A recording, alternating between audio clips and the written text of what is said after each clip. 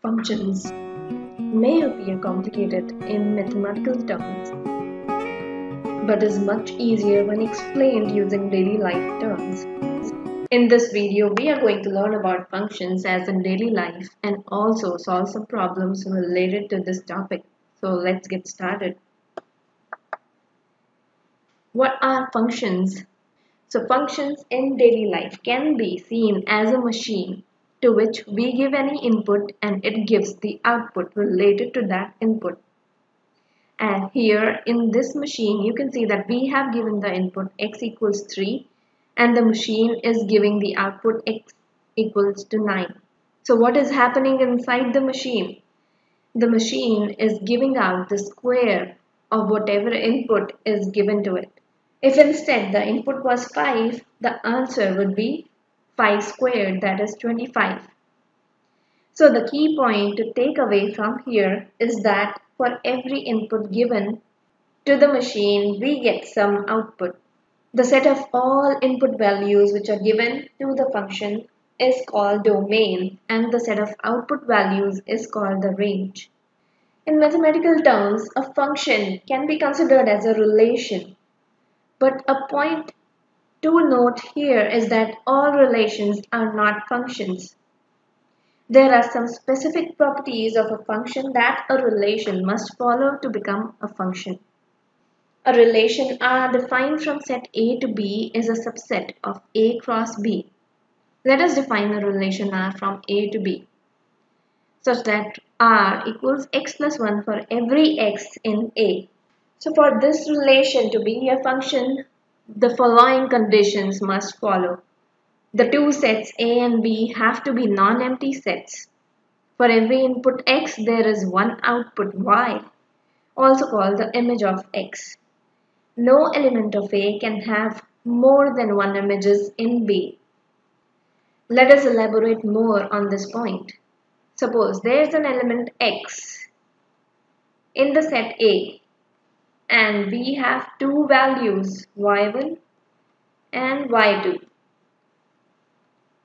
which correspond to the element x. That means both y1 and y2 are images of the element x in the set A.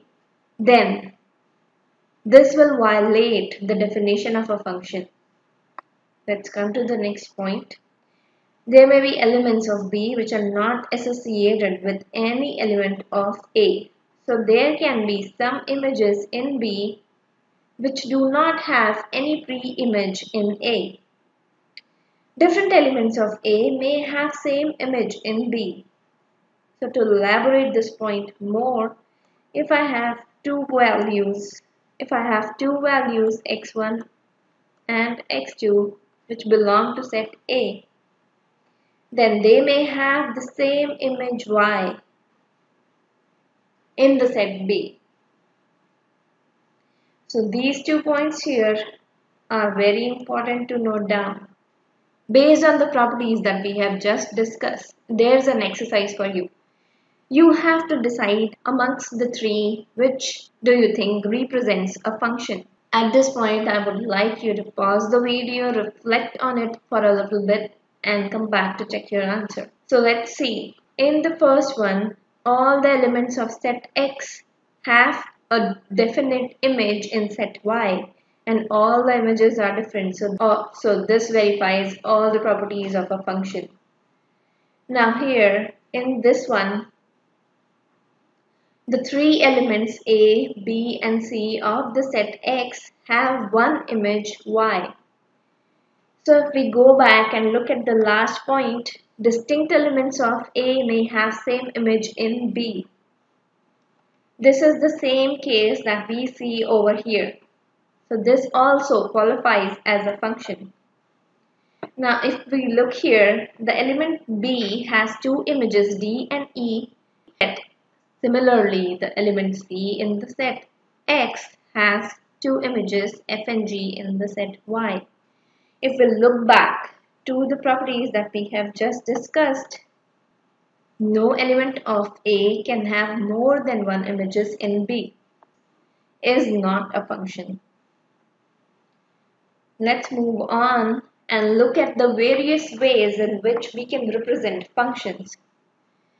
Functions can be represented using mapping or a table, a graph, or ordered pairs. There can be more ways in which you can represent functions. Can you think about any of those? If yes, then please leave a comment.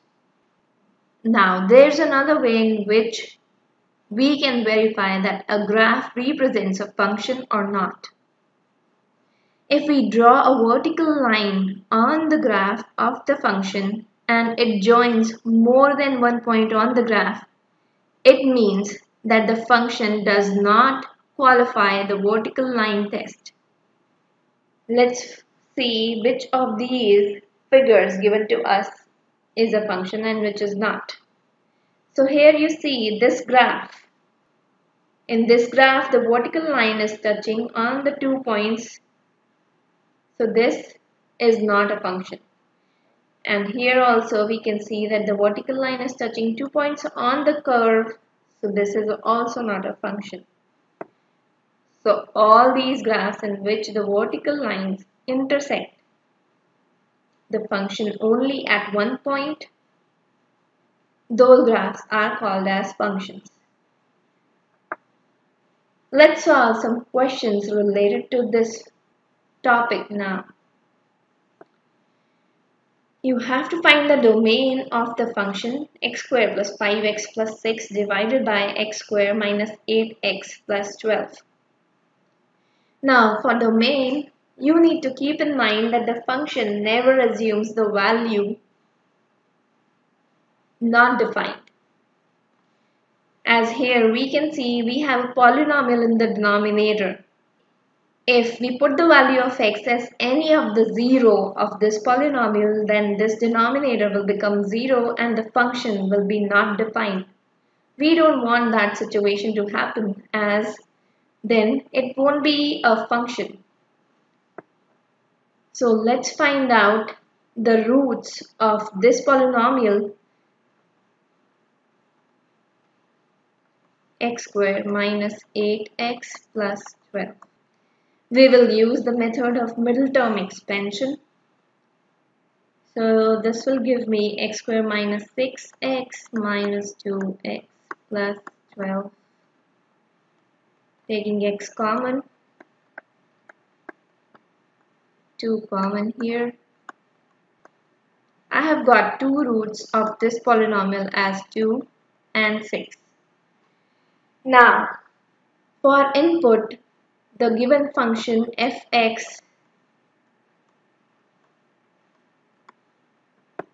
equal to x squared plus 5x plus 6 divided by x squared minus 8x plus 12.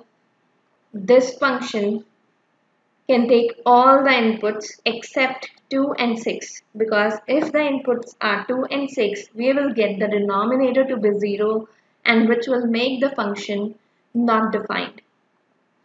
So here we can say that domain is the set of all real numbers except 2 and 6. So this will be the answer. Let's move on to the next question. Find the domain and range of the real function fx equals square root x minus 5. We are given the function fx equals square root x minus 5. Now what will happen if the value of this square root sign turns out to be negative? If I take x to be 3, what will happen? Let's see.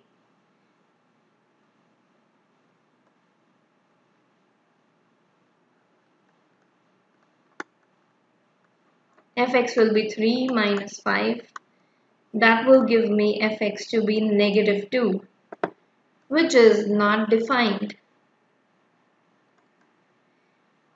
That means x cannot take any value which is less than 5. So the domain will be all the values greater than 5.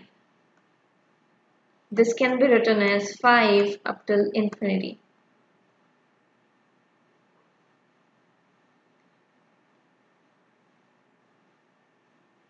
If x equal to 5, then fx will be equal to 0 and it is still valid. So we will take the value of input as 5. The range is the set of all output values. If we have the set of input as 5 to infinity, that means all the positive numbers can be the range of this function. So we will write the range is set of all positive integers. Let's move on to the next question. Let f and g be two functions defined on R2R as fx equals x minus 5 and gx equals 3x plus 1. We have to find f plus g, f minus g and f over g. So to find f plus g, we will simply add the two functions. This will give us x minus 5 plus 3x plus 1. This will be 4x minus 4. To find f minus g, we will subtract both the functions. This will give me negative 2x minus 6 and f over gx will be fx over gx. This will give me x minus 5 over 3x plus 1.